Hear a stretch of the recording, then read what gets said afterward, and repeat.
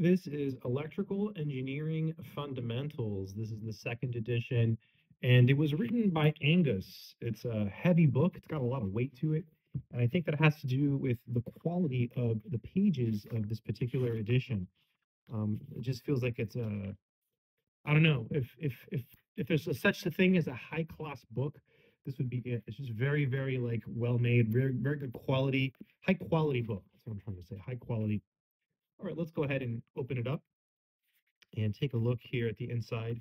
I think electrical engineering is one of the hardest majors that you can try to do as an undergrad because you have to learn math and you have to learn, the physics, the engineering. Here's the copyright 61 and 68, Philippines.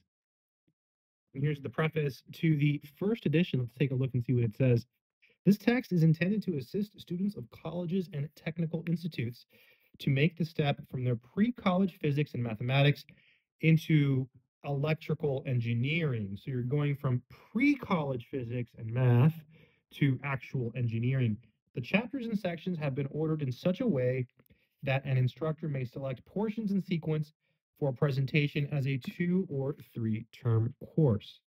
Cool. Let's take a brief look here at the contents of this book so you can see what it contains.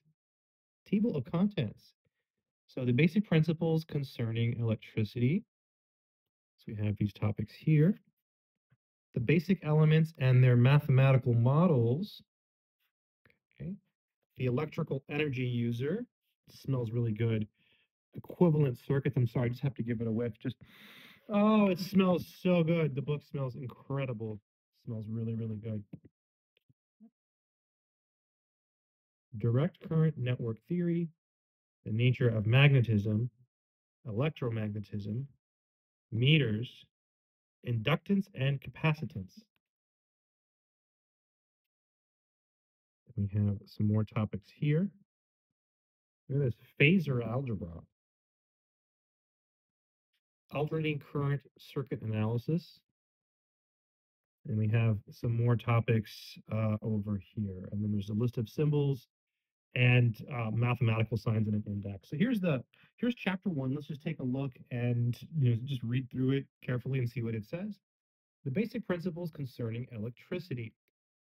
Introduction. The study of electricity requires the use of various physical and mathematical tools, for electricity cannot be directly viewed by the eye or heard by the car.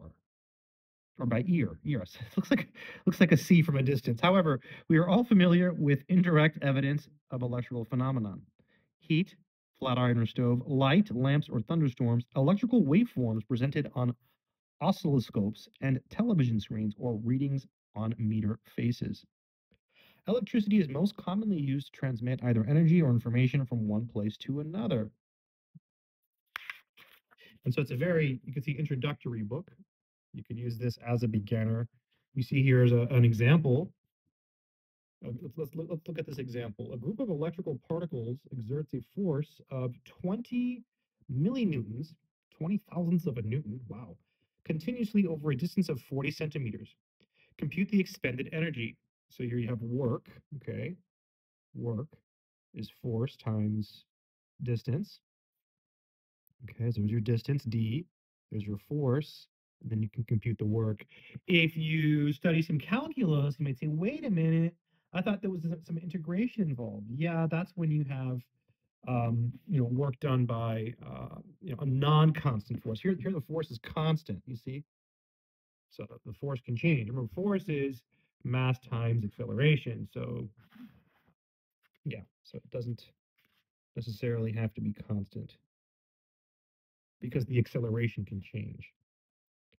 And you can see there's a lot of mathematics in this book. I'm sorry, I just have to smell it again. Yeah, it's heavy. It's heavy. Every time I pick it up, I'm like, wow, this is a book. And it's not that big of a book. Like if you look at the size of the book, let me just zoom out here a bit. It's here's my hand, so it's a good size for a book, but it just feels heavier than it should for its actual size. So if I take a different book, well, this one's pretty heavy too. It's not a good example. Yeah, maybe I need to find the newer book. A lot of the newer books are lighter weight, and they're just made with cheaper materials. So sometimes these older books are really well made. Oh, look, you've got some pictures in here. Well, that's cool. That's not something you see too much of in older books. You have to think about it. Back then, it was harder to put stuff in books. So whenever you see diagrams and pictures in older books, for me at least, I always look at it and think like, wow, that's impressive. Yeah, let's give it one more whiff here. Oh, smells amazing. Electromagnetism. Here's a quote. Let's read this. I often say that when you can measure what you are speaking about and can express it in numbers, you know something about it. But when you cannot measure it, when you cannot express it in numbers, your knowledge is of a meager and unsatisfactory kind. It may be the beginning of knowledge, but you have scarcely in your thoughts advanced to the stage of science, whatever the matter may be. Yeah, that's true, right? If you can put numbers on things, if you can measure things, you're taking a, what do they call it, quantitative approach, analytical approach.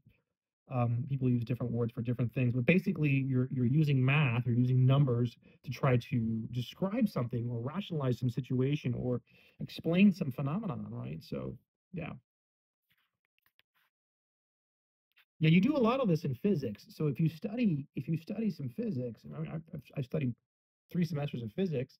I've never taken an engineering class, but I do know some physics, and you do see a lot of this in physics. So it's refreshing if you have a physics background.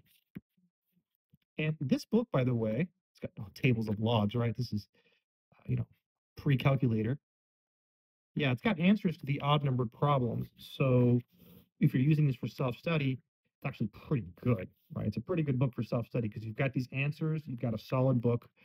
As far as availability, I don't know how hard this book is to find. I'll leave some links in the description in case you want to check it out. But there's modern engineering books too. I have a couple modern ones on electrical engineering. And I guess the big differences that I've noticed are just like the layout. Um, although this has a really good layout for such an old book. Was it 61, 68? The copyright? Just double check. But pretty sure that's what it was. Yeah. 61, 68. So yeah, it just has a very good layout for um, the type of book that it is. And you can see it's got a lot of exercises, so it's not like, look at this. Look at all these problems. I mean, this is insane. So many problems. So this is not something you often see in old books. A lot of old books won't have as many problems, or the problems won't be up to par with what's in modern books. A good example of that would be like if you look at like the first edition of Serge Lang's First Course in Calculus, his calculus book. It doesn't have a lot of content, but you can see it's been really revised and modernized in the newer editions. And his first edition, like the exercises they're just too easy, right? They're just too easy compared to like what's being taught in school today. You might say, what? I thought math books got easier over time. That's true in general, but that's not always true, right? So the calculus that's taught in that book is just easier. The problems are not hard enough.